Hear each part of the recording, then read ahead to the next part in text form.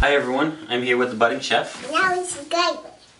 And we wanted to take a few moments to show you some of the new tools that we have for our budding chef to use through our videos.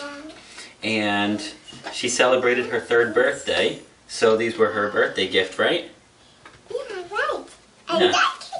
So what we got was Kuhn Racone from Switzerland. We got 3 different tools here.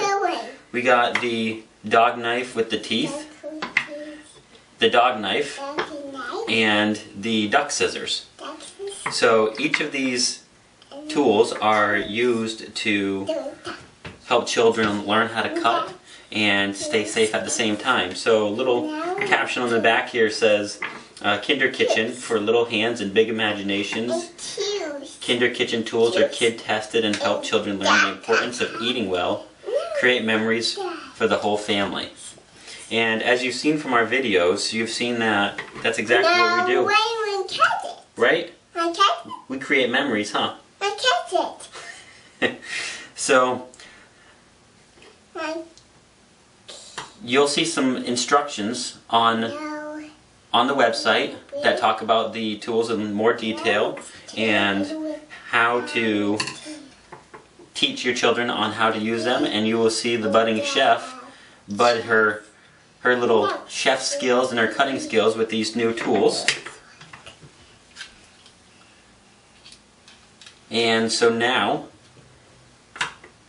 we'll set these tools aside and we'll give you a quick little clip of these tools in action.